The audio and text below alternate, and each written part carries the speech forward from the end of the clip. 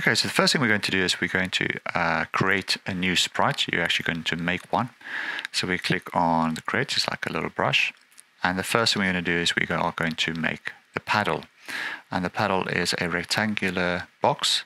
It doesn't really matter what color you choose. We choose the rectangle and then we draw it. And you'll notice it's way too big. It needs to be a lot smaller. So we're going to reduce the size by dragging these handles, which you find on the circumference on the edges of the box. Okay, make sure that you position your box right in the middle.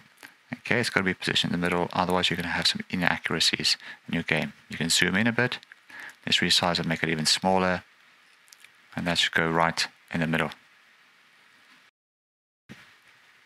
Okay, so now we've got our paddle. That needs to go to the bottom because this is the paddle we're going to control in order to prevent this whole ball going past it. And you should know the scripts or the blocks that we're going to use. It is when green flag is pressed, you can use it forever, and you are going to use the move. Because what we want to do is we want to move the paddle left and right. So we're going to use the move key. Okay. And we are going to make sure that we now have if key pressed option, which is further down by the sensing. So if key pressed, it needs to sense which key you are pressing. So these are the main ones we're going to use. We're always going to have an if. So if key is pressed, then move here. So let's put it all together. You should know this from previous sessions. Okay, and we're going to put that in the forever loop.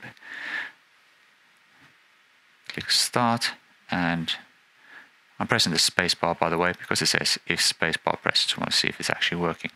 So I'm going to duplicate it, slot it in, and then I'm going to make my changes. I'm going to say right arrow, and the number is going to be +10, and I'm going to say left arrow, and this time it's going to be -10, because I want it to move backwards. So it's going to move left and right. So let's test that quickly and see if that will work.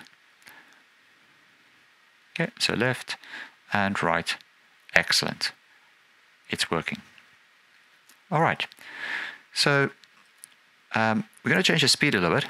I'm going to reduce the speed, and in actual fact, I might speed it up a little bit later.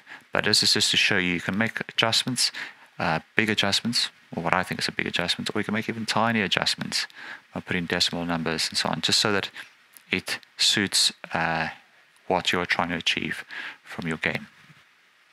Okay, now what we want to prevent is we want to prevent the paddle being moved accidentally upwards or downwards. So we're going to put a script in here to say to Scratch, make sure that this, where my paddle is now at the bottom of the screen, this is where I want it to be.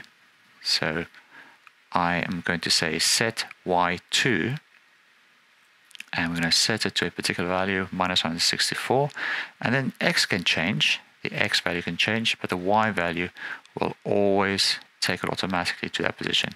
And I think later in this tutorial, we will move the script up and down as well. We're going to move it up and down.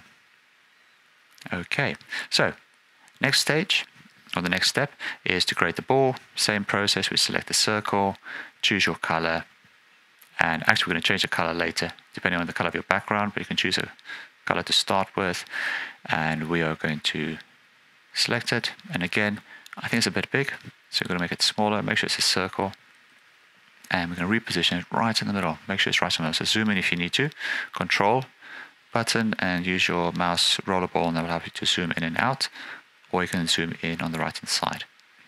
Okay, so now we have our ball. We're going to rename this quickly, and I would like you to put your name and then ping pong. Okay, you put ping pong 1 because we're going to create different ones. We're just going to start off by creating a quite nice and simple one that works.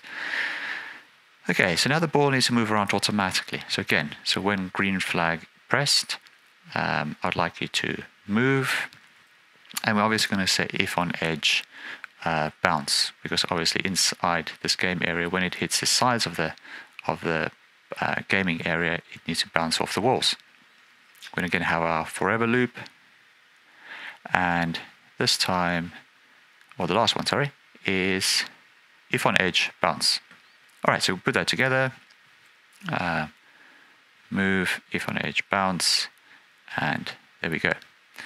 Now, again, the problem that we had last time is that potentially it can just go left and right and left and right. So actually what we're going to do is we're going to dictate which direction it's going to move. And I want the ball to move upwards, because that gives the player time to sort of react. If it moves straight down, especially if it moves fast, the player might not react. And that's fine if it's later stage in the game, but at the beginning you want it to be nice and easier. So we're going to say, first of all, we want the ball to go to the middle of the screen, roughly the middle.